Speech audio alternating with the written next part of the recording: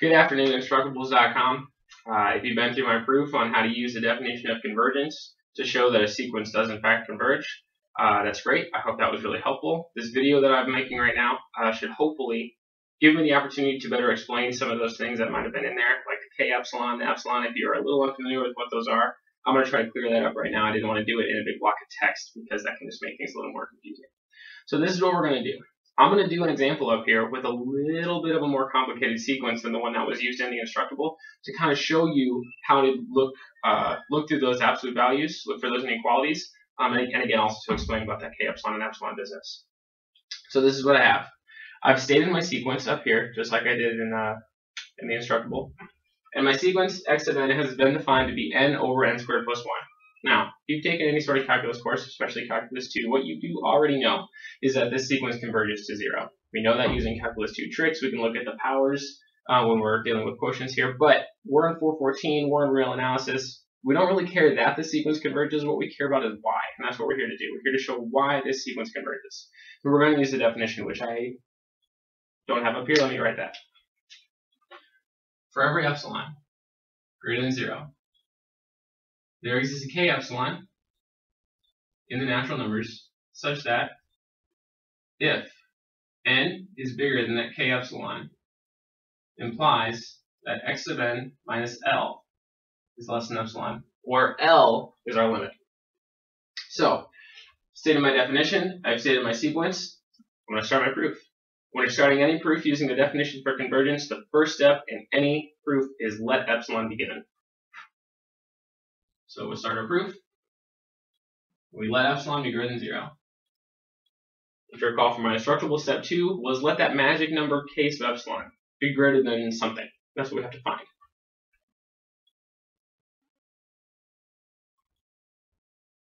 Now, this is a tricky part about this. This really tripped me up for a while, and now that I've had this course, has really helped me better understand what's going on. So let me try to explain this to you.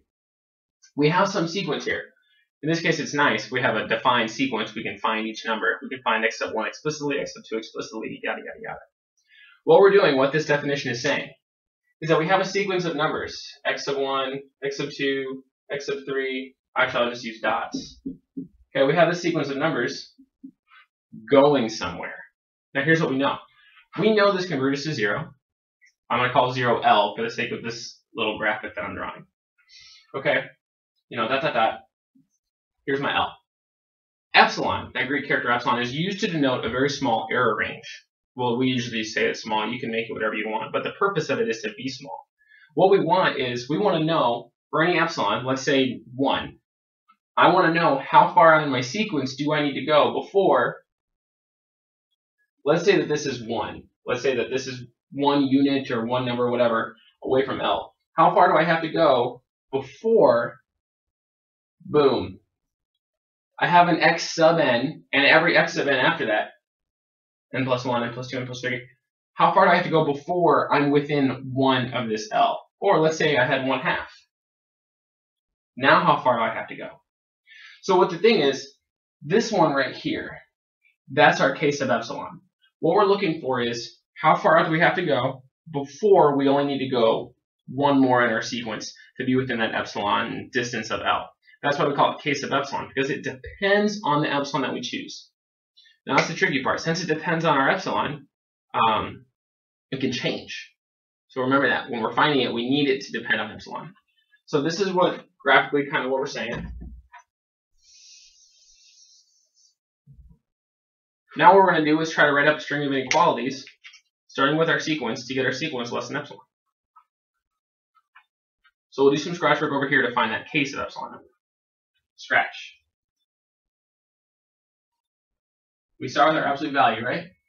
N over n squared plus 1. Minus our limit, which we claimed was 0. Actually, let me write that up over here.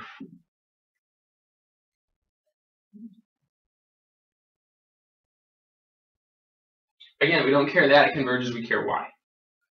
Minus L, minus 0. What is this less than or equal to? We can't just say epsilon yet. We don't have a k sub epsilon, we don't have any. We got some n's, but we don't know what k sub epsilon is. So we can drop our 0, because it's 0. Also note that n is a natural number. So n is always positive, and n squared plus 1 is always positive, so we can drop these absolute value bars. Sometimes they trick us up, so we don't really want them in here if we don't need them.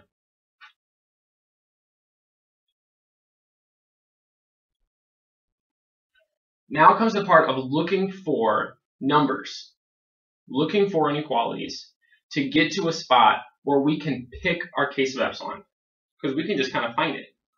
So we have this. I'm going to come down here. What's something that this is less than or equal to? Well, when we're dealing with quotients, we want to make the top bigger when we're moving this way, or we want to make the bottom smaller. So how about we just make it n over n squared? The reason I chose this is because if you were to look at, let me draw it up here.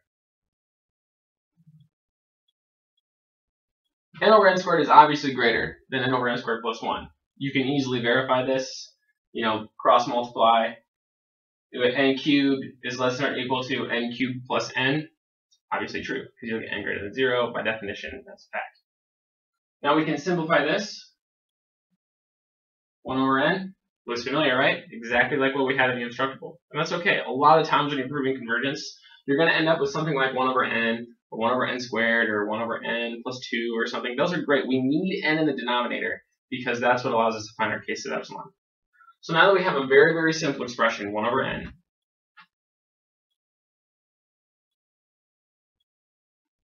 one over case of epsilon. There it is.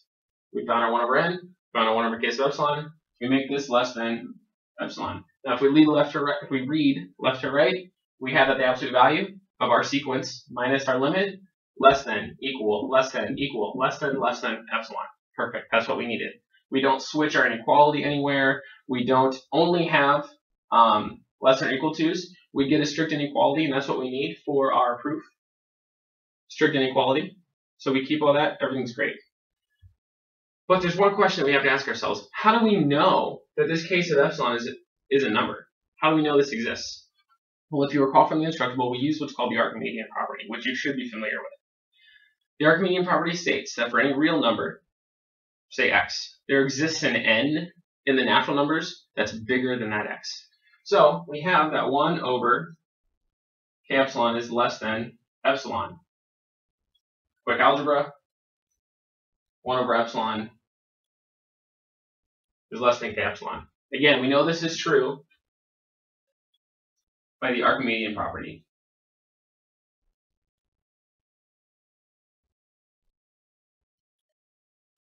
Can't really spell Archimedean, so I'll just leave it as arc. As epsilon gets smaller and smaller, because again, it's going to denote some really small error range, 1 over epsilon is going to blow up and get huge. That's okay, because by this Archimedean property, we know there's always a k epsilon bigger than that number. So perfect, this is what we have. So this is what we need. Or this is what we need, I apologize. Now we come back up to our proof.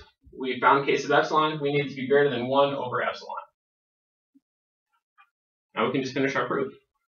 Now, let epsilon be greater than 0, case of epsilon bigger than epsilon, then if n is bigger than that case of epsilon, implies that the absolute value of our sequence minus our limit 0 is less than epsilon.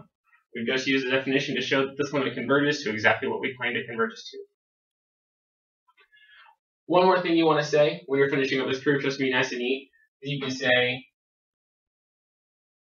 by work below or to the side or above. You want to make sure you reference this scratch work somewhere so that whoever's grading your paper or whoever's reading your paper knows that you didn't just pull this case of epsilon out of thin air, that you actually got your hands dirty, you did some algebra, and you found it.